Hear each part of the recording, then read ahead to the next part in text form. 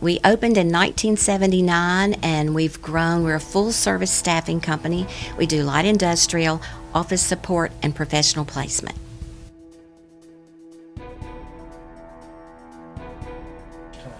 We have 33 inside staff, and last year we issued about a little over 4,000 W-2s, and on an average, we work about 1,000 people a week.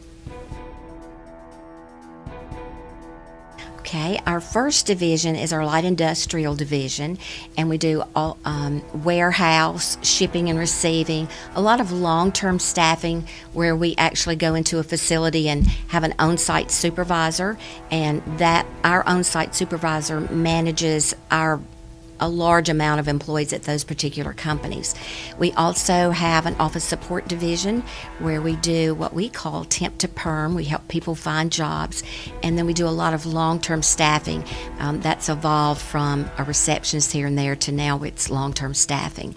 We also have a corporate recruiter that places high-end management, sales, marketing, any type of management type company. That is what she's specializing in. And then we specialize too in call centers. We've done a lot of call centers. That's been very interesting to staff for a call center. And then of course some large projects in industrial. In my opinion, the economy is very good. We are staying extremely busy.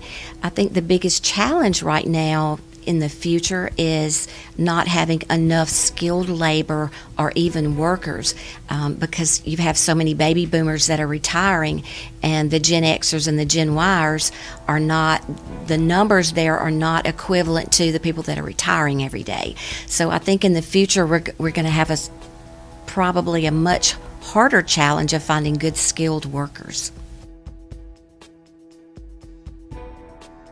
Well, the Affordable Care Act has been a challenge for any staffing company because we have people that come and go, and you have to qualify them. So we can't discriminate against any employee. We have to offer that insurance to every employee that we qualify them to go to work or that actually work for us. And then you have the challenge of, you have some employers that will partner with us and pay that, and then you have some that don't. Then you have employers that only want to pay for the employees that are on the Affordable Care Act.